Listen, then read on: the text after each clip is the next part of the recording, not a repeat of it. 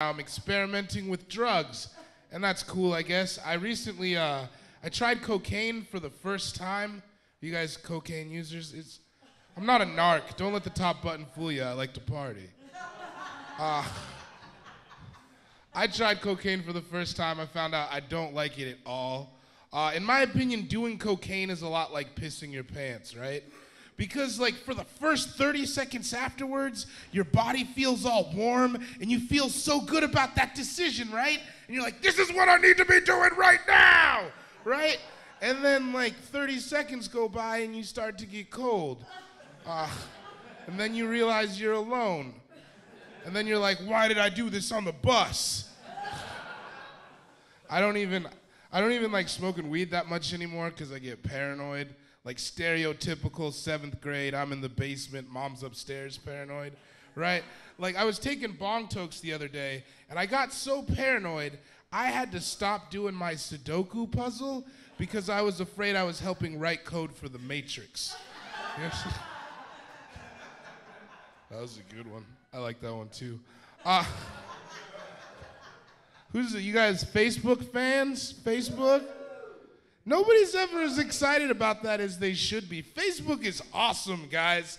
Like, finally we can judge people from the comfort of our own homes. And I think that is an amazing ability, right? Like, I don't even have to put pants on to disapprove of my mom's new boyfriend anymore. It's a total time saver. I don't like status updates. I feel like people are way too serious about them. You ever notice that people got talking about like heartbreak or their children and shit like that in status updates? And it's super boring, and I don't get down like that. I mean, like me personally, I like to keep the tricks guessing. So for my status updates recently, I've just been posting titles from The Maury Show, right? Like today it said, David Gborie has slept with over 100 men. Will I ever find my baby's father? Got like 20 likes. It was incredible. I also don't like that Facebook has bred this weird culture where people can say that they're Facebook stalkers now. Have you heard that? I'm a Facebook stalker. Have you heard that term? You haven't heard that term? You're not on Facebook enough then. I see you, curly blonde hair. You're out in the world. You're not on Facebook like me. I get it. You're better than me? You think you're better than me? Because you got store-bought underwear on? You think you're doing better? Because you didn't steal the bus ride to get here? That got really confrontational really fast. I'm sorry. I'm sure you're a delightful person. There are Facebook stalkers, or there are people that say they're Facebook stalkers. I was actually on Facebook, surprisingly enough, and this girl was like, I've been Facebook stalking you all day, right? And at first I was really flattered. I was like, yeah, this girl's gonna let me touch that soft stuff. And I was really into it. And then I thought about it, and I was like, wait a second, you arrogant bitch, all right? Because it's not fair to just call yourself a Facebook stalker. Like, rule number 1 to stalking is you have to leave your fucking house to do it, right? Like, if you just looked at my Facebook profile for 2 hours today, you're not a stalker, you're just a boring person, right? And it's not fair, because there's real OG stalkers out there, guys, with knuckle tattoos. Like right now, there's some guy, and he's outside of the bushes in Lady Gaga's hotel in Luxembourg, right? And he's there because it's the 26th of the month, and he knows that that's when she menstruates, right? And he's waiting for her housekeeper to take out the trash, and he's gonna rifle through that trash like he has the last 6 months of the Glitter World Tour, and he's gonna take out a tampon, and he's gonna put it in his fanny pack, all right? And he's gonna fly back to Detroit or Cleveland or whatever other shit city breed stalkers, I don't know where they come from, and he's gonna take out all these tampons that he's collected over the year, and he's gonna melt them down, and he's gonna shoot them into his veins because he knows that that's the only way that he'll have a piece of her with him everywhere he goes. That's a real stalker, guys. That girl was just boring. Do you guys work?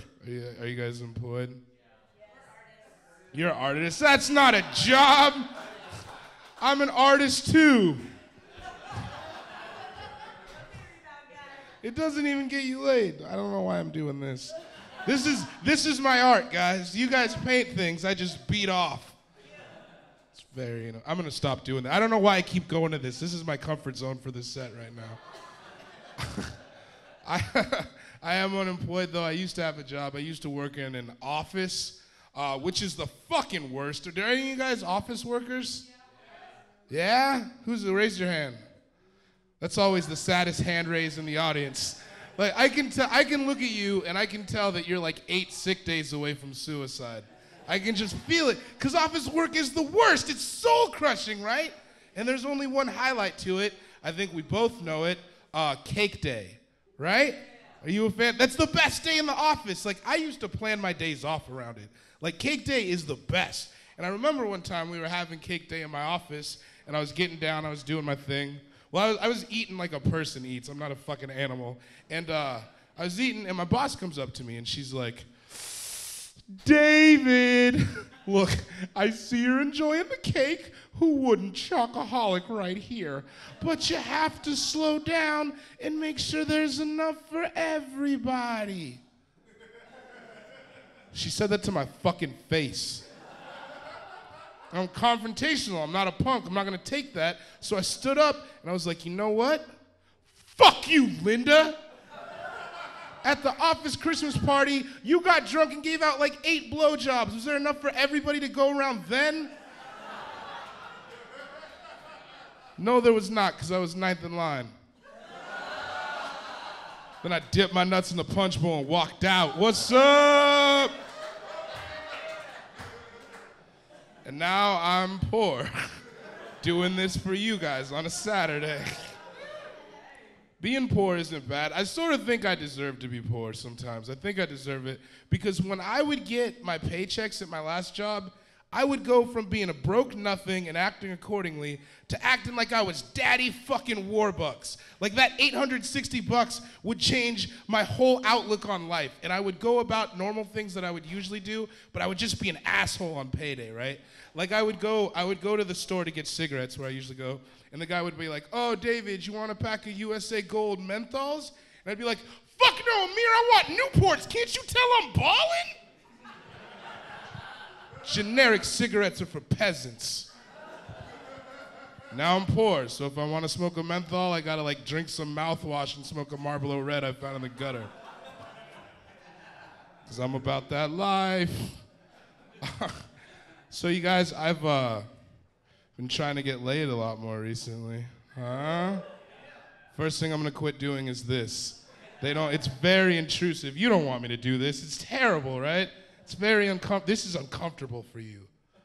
No? You're into it? What are you doing after this? We could do this all night. I can keep this up all night. I have no stamina issues.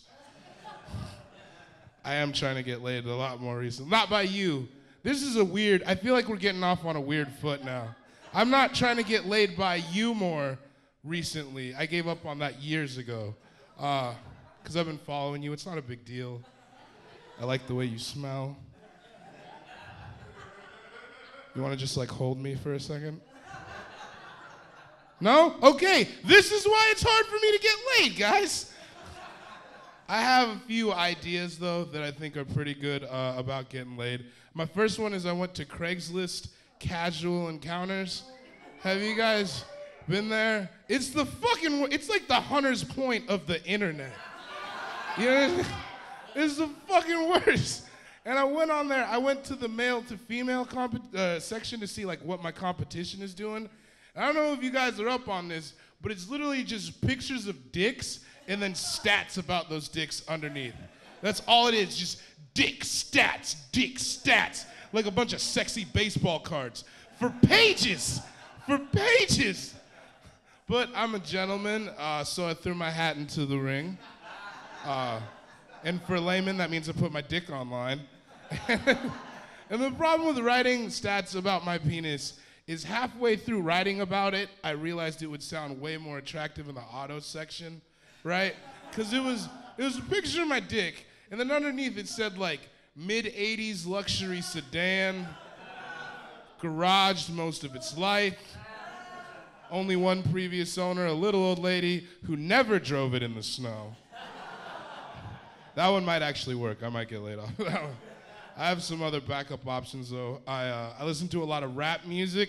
You guys are a rap crowd, I can tell, right? Because of all the black people in here. I I listen to a lot of rap music, and rap music has these things called mixtapes.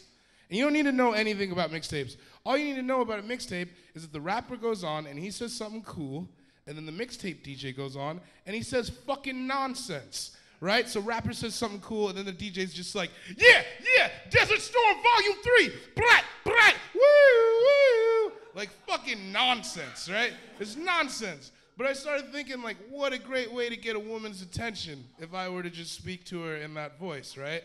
Like at a bar or something, a girl comes up and I'm just like, hey girl, you know what it is? Live from my mom's basement. Subpar Sexual Experience Volume 1. We got BART tickets. The only way I'd be any cooler is if I had an actual DJ with me, like at all times, right? Like, and a girl's like, what do you do for fun? And I just point to the DJ and he's like, Laugh Master D, dribbling hot giggles for that ass, girl. And then a fog machine starts up because I'm a fucking baller. I think I know my issue though. I think it's that I'm too broke to date women my own age. Yeah, I'm too broke for it. I met some girls my own age the other day, and they were like, oh, you want to hang out tomorrow? We can go to like a cafe and get some mimosas. It's going to be a really good time, right? And I was like, I had to be like, listen, I don't know about mimosas, but I have like a box of wine and some Tang at my house. Just cut out the middleman and get busy, right? They weren't into it. So I went to younger girls. I think my grandpa taught me a saying about younger girls. And you guys, your grandpa's probably taught you this as well, guys in here. So say it along if you know it, all right? The younger the berry, the cheaper the juice. Nobody's grandfather was a pimp. All right, it's just me, I'll live. So I used that tactic, and I got a younger girl. I actually got an 18-year-old white girl. Yeah, no, because that's a weird thing. You can clap for that. That's very strange, right? And I got this girl, and I remember one time we're making out in the back of her Toyota Corolla, because she's a white girl, and that's what they drive. And we started making out, and she started dirty talking me, right? You guys dirty talk when you're having sex with ladies or men or whoever you have sex with? Yeah. She was doing it, and it was crazy. She was saying the craziest shit. It was like, she was just like, oh, David, touch that stuff that you like to touch on my body. It's so hot. Don't you fucking judge her. If you were there, it would have been sexy at the time, all right? Don't you judge her. Don't fucking judge her. And but she was saying all this stuff, and my issue with dirty talk is that I'm just super excited to be having a sexual experience anyways, right? So instead of saying something cool like Lexington Steele would have said, I was just like, hold the flaps back, mama, I'm trying to get wiggly. And then I vomited anywhere. And then she cleaned it up because she's an 18-year-old white girl. Hey, you guys, that's been my time. My name is David Gborie. I appreciate it so much. Andrew Roberts is here. He's a very funny man.